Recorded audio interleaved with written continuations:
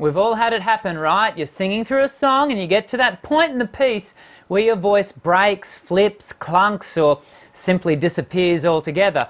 The funny thing is, this is happening right in the middle of your voice. Why is that? You know that you've got notes above that point, but why does your voice struggle smack bang in the middle? I've got all the answers coming right up. Sound check. Check 1, check 2.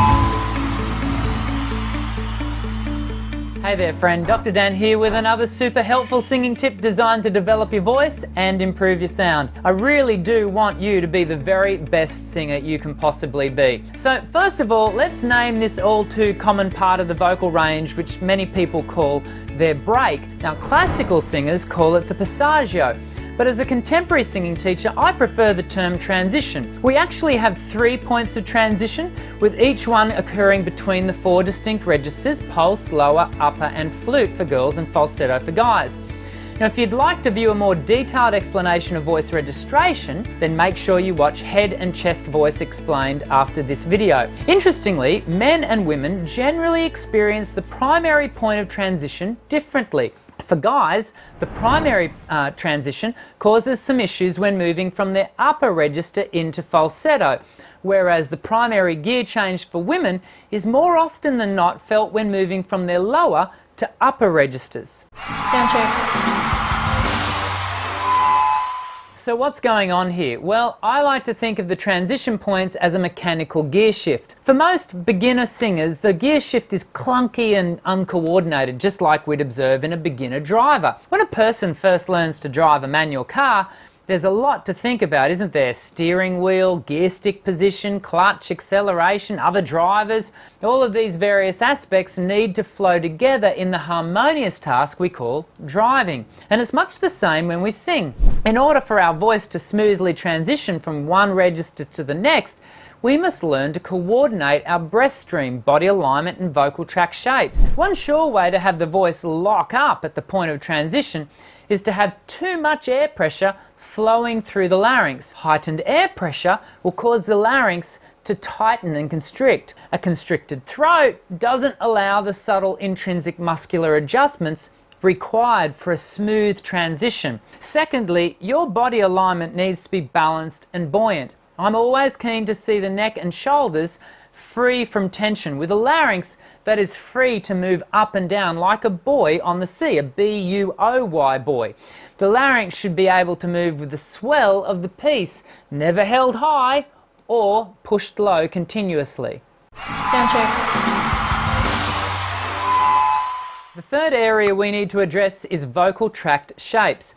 You see, different vowels will cause the voice to respond in slightly different ways. So when we're singing a song and the notes reach the transition point, the vowel you're on at the time might just determine whether or not your transition is a smooth one or not. The best way to describe this is to show you with an exercise, and in order to keep the video short and snappy, I'm going to pack a whole lot into a simple 9-note scale. So here goes. First, I'm going to start with a lip bubble over a couple of phrases. A well-developed lip bubble implements all the necessary components required for a smooth transition: consistent breath stream, balanced musculature, and an open, free throat. I'll then follow the lip bubble phrases with the 3 different vowels, R, E and U.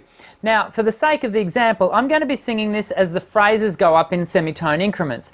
But when you do it at home, my advice is to do one whole exercise using a lip bubble and then repeat the activity using each separate vowel. And for those of you who already have Dr. Dan's Voice Essentials exercise CD, which is quite a few of you now, just use track 16. So, here goes.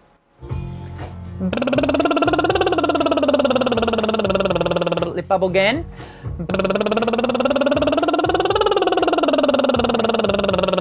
Vowel.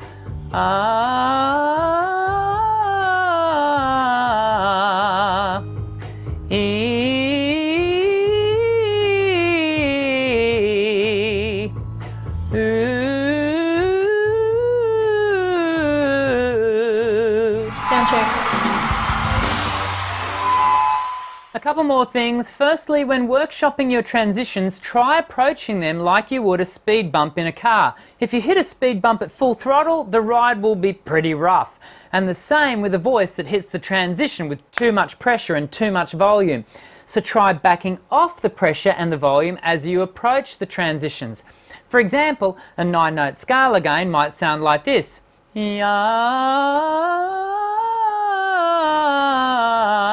Notice that I just backed off a smidge so that my voice could move through the transition. Once you become more confident with the transition points, try applying a more consistent airflow as well as a more even volume throughout the scale. And this brings me to my final point. With contemporary vocals, unlike classical singing, we don't always need or want a smooth transition point. Actually, there are many artists that use the flip or the clunk of their transition as a signature effect. So as you work on your transitions, do so understanding that smoothing out your transitions is simply another opportunity to be in full control of your voice. In some songs, you'll choose to have a seamless transition, and in others, you'll look to apply a distinct switch between registers. I've got a few more ideas and exercises written down in an article, In Practice Transitions. I'll leave a link in the notes sections below, so be sure to check it out if you're keen for a more in-depth look at the subject. As always, I'll be keen to hear from you about how today's video has helped you as you work towards smoother register transitions. Before you click away, be sure to leave me a thumbs up and remember to subscribe for more videos just like this one. I want to develop your voice and improve your sound, and we do that right here at Voice Essentials every Tuesday and Thursday. So hit that subscribe button and join our ever-growing community of singers from across the globe. I'm Dr. Dan. Sing well.